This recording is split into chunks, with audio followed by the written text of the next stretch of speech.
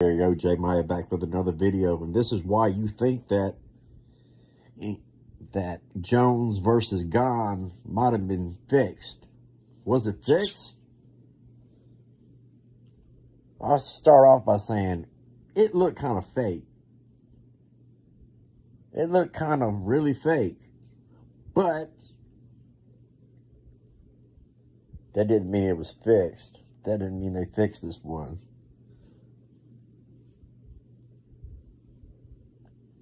But the reason you might think they fixed it is because of Francis Ngannou. The UFC cannot have a heavyweight out there claiming to be the baddest man on the planet. That's not in their organization. They got to crush that dude. He could bring up things for contention against the UFC. You know, bring up other organizations and stuff. The only thing is the UFC's got the heavyweight talent. Francis put himself in a pickle. He kind of screwed himself because the UFC had more power than he thought. Now he's kind of stuck out there in limbo, but he could still, if he could get money from like Paramount or something like that, he could do something. But he'll probably get the Fury fight for like $10 million, and that's about all that'll happen. Maybe he'll fight a Bellator or something. But the UFC, the reason you might think the fight was fixed, because the UFC would do anything they had to do to crush Francis Ngannou and make sure that they remained having the baddest man on the planet. And if Cyril Gane had won that fight, Cyril Gane lost to Ngannou. So Ngannou will be out there and be the real champ. They can't have that.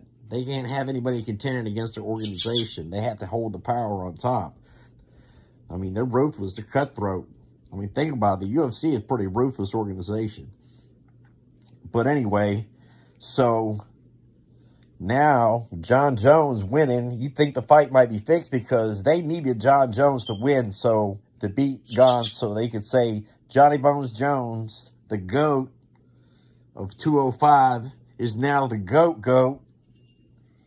Got 2 belts. He didn't hold them simultaneously, though. So he didn't do what Conor McGregor did. Conor McGregor held them simultaneously. So did DC and the Lioness. But there's not a lot of people that defended both belts and held them. That's about it, I believe. GSP didn't. BJ Penn didn't. Who else had 2 belts? Not a lot of people have had them. There's been more than I thought there'd be, but Randy Couture had 2 belts. Let's get to old school. But anyway, so that's why you think the fight might be fixed, because the UFC is ruthless enough to pay somebody to take a fall to make sure that Jon Jones comes out as the GOAT and that there's Francis Ngannou loses his buying power in the market. You know, his pull, his ability to pull down dollars. Those would have been UFC dollars. Now UFC is showing them, these are our dollars. So that's why you think the fight might be fixed, because would people fix a fight to make sure their organization remains on top and get the proceeds of millions and millions of dollars? Of course. Of course people would do that. People would pay Gane a cool meal to just give up his neck. Because he didn't even fight that choke. The fight looked fake. But there's always the possibility, and this is the possibility that I'm going with, is that Cyril Gane just got no ground game. I mean, he got slammed down by Francis Ngannou, who has some good takedown defense, but he has his offensive wrestling's not there. So he got handled on the ground by him. So he might really just get handled on the ground. Everybody's gone toe-to-toe with the dude. There's no wrestling in the heavyweight division hardly. You know, John's now like the top wrestler. Heavyweight pool of talent isn't as good. You know, usually they don't get the best talent at heavyweight. But John, he looked like a beast. I mean, the way he looked, he didn't look in good shape, but he was big. He looked like a mountain. I mean, he was a big boy. And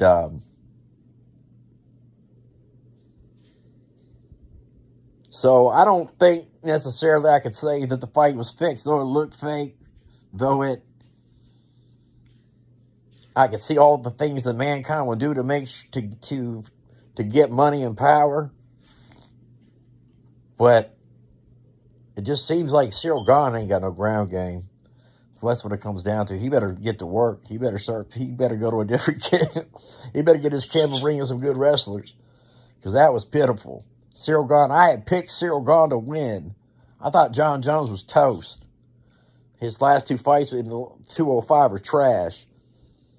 And everybody, he arguably lost that one fight. I gave that fight versus Reyes to Jones when I scored it. But I could see how they could make a case for Reyes. I mean, it was a close fight. You could have called that round. You could have swung around.